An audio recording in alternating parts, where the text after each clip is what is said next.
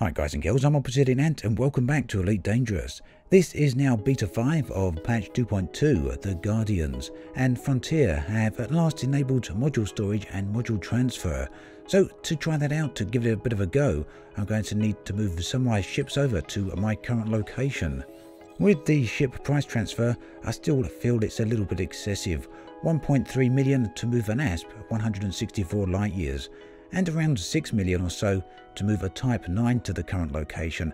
And you may remember on the Gamescom live streams how Frontier, especially Adam Woods, kept mentioning the fact that you'd be able to move a Type 9 over to your current location to complete a transport community goal.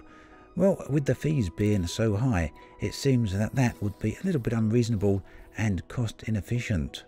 Don't get me wrong, it's a great tool to have in the game, and for a one-off move of all your ships to get them into a single location, it's very effective.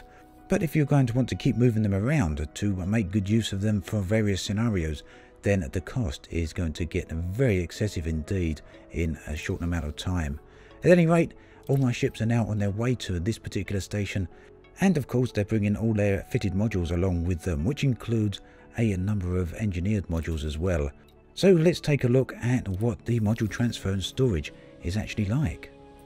So you can store any module you actually like, optional modules or core modules, and of course utility and hardpoints as well. Here under the transfer options we've got store and transfer. Transfer, it allows us to move modules from another location, and we'll have a look at that again in just a moment. And of course we've got the ability to store. Storage is free, there's no cost of it, but there is a bit of a limit. There's only 30 modules that you're allowed to store, and that is 30 modules per account, not per station.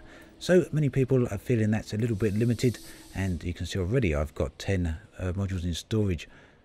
A lot of that is just from modules I've simply unloaded without giving it too much thought, so you are going to have to be quite careful in how you go about managing this.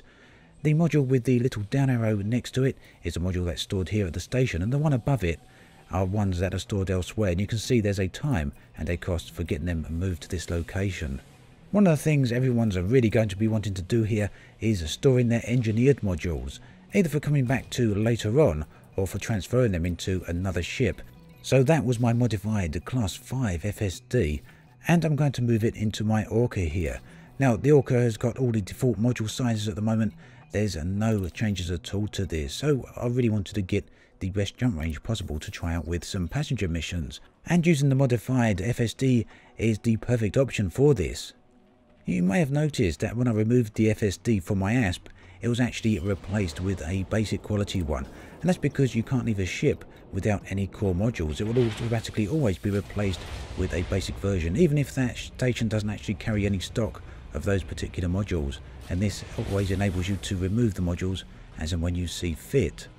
The Orca is a ship with a pretty low jump range. Just look at that, 6 light years and nearly 7 light years, really not much good for anything at all. So the ability to fit in this FSD here is a great help, bringing us up to 20 light years. So right there you can see my stored engineered FSD, and it's very simple to move this into the Orca now. You just select transfer options and then transfer again, and there's a cost of 0 for transferring that. And there we go, all done. Very, very easy all in all. Now there is another option here. There is a section now called stored modules, and this shows all the modules you've got available in the game, both at the current station as well as stored at other stations. And just as I mentioned before, there's a arrow next to the module name telling you which modules are stored locally, and all other modules have a time marker next to them as well as a cost, telling you how long and how much it's going to take to get those to you. And there's another nice option here, store multiple, and this will give you a listing of all the modules fitted to your current ship. And this is very simple to use. Simply check off all the modules that you want to remove, and you can see down the bottom it goes into your storage there. 16 of 30 and now complete, now at 17. So this is going to get filled up very, very quickly for many people. And there's a nice big thread on the forums, of course, where people are asking for this to be increased, and well, it'd be interesting to hear your feedback on that too. Let me know in the comments below on whether you think the limit of 30 is more than enough or whether it's not enough. So there are many extras and fixes going into Beta 5, and one of the additions is size 2 and size 3 passenger cabins, and this of course means that we can fit passenger cabins now to all ships, including Sidewinders and Eagles. Naturally though, these ships are far too small to take any significant number of passengers, and for the moment at least in the Sidewinder, you can only fit economy class cabins. You can have a slightly higher class cabin with an Eagle, because that does have a size 3 slot available. The bottom line of all this though means that you can now have 4 passengers in a Sidewinder, 4 economy class passengers. And at just 4,000 credits for that cabin, it's really not very expensive, meaning anyone, right, even in the early stages of the game, can start doing passenger missions. The prices we've now got in Beta 5 are no longer discounted as they previously were. So here is one of those passenger missions, a nice reward of 200,000 credits. That's actually pretty good if someone is starting out with the game.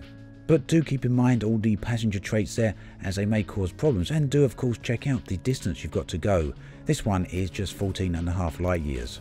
Unfortunately though, I wasn't able to take this mission on this particular occasion because there is a bug of some sort preventing that. But when you want to take the missions, you can see you just choose the cabin there to put the passengers into.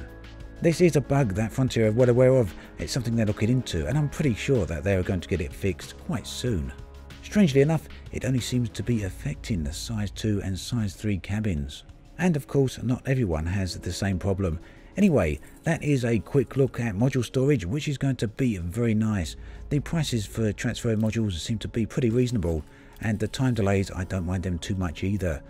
But the cost of ship transfer does seem to be a little bit expensive, and I'd love to hear your thoughts on all that as well.